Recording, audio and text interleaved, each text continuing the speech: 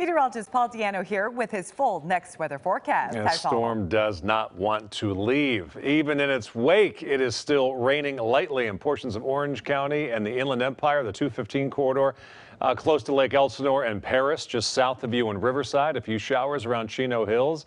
Basically, the moisture is hitting the Santa Anas. That just causes a little bit of lift in the atmosphere, and we're firing off a few showers. San Bernardino, some scattered showers. Most of us are dry. We're beginning to get the sunshine, but sometimes storms just kind of want to hang on, and this one, which will not be forgotten for a while, does not want to entirely leave. Last year, through the third week of March, we had a grand total of 1/3 of 1 inch of rainfall. 2.5 months. What's normal? About 9. This year, almost 2 feet. We've had 60 times more rain this year compared to last year, at least through this far. We don't want any more.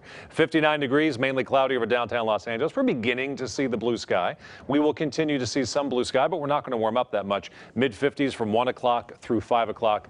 Optimistically speaking, we'll call it partly cloudy skies, but some of you out toward Riverside and San Bernardino, you may get a few slivers of sunshine, and that's it. Look at these highs. Should be in the low 70s, mid-50s. That is it. Riverside 54. Laguna Beach for you 58, 60, 61 degrees for downtown LA, out west to Thousand Oaks and Camarillo and Van Nuys, and also Porter Ranch coming in about 61 degrees. Lancaster, you're under a wind advisory. You'll be windy today, mid-50s. So the storm is gone, but behind the storm, just like if a boat goes by, you're stuck with the wake for a couple minutes. Well, this is the wake of the storm, and we still have a little bit of unstable air still here over Southern California, so we are firing off a few showers. And Futurecast says that'll continue, especially in the San Bernardinos and San Gabriels through the afternoon, and then things finally begin to decrease overnight tonight, and we could finally say goodbye to not only the rain showers but also the clouds. Tomorrow will be a mostly sunny day.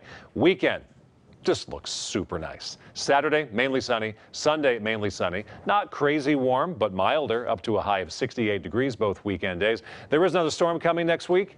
It is tracking farther to the north, and it likely will not tap into tropical moisture. So what that means, we may get some showers or light rainfall, but a repeat of a 3-day washout with all the severe weather and all the stuff we've been having. That likely will not happen, but there is a rain chance toward the middle of next week. We'll keep you posted. Today, only a high of 61. By Saturday, we're up to 68 with full sunshine. Monday, 71 degrees. That rain chance moves in toward the middle of next week. 5 straight dry days for our valleys once we shake these showers this morning. Inland Empire could be a few leftover showers for the next hour or two. You'll get up to about 63 for the upcoming weekend. In our high desert, it's about the wind today and tomorrow, even with some sunshine. Less wind, keep the sunshine over the weekend. Beaches, the better beach day will be Saturday with a high of 63, but Sunday's still looking good. And final stop is the mountains. Some snow showers now, but excellent skiing and boarding conditions. Now we get to enjoy all of that powder coming up on Saturday and Sunday. That's your KCAL forecast.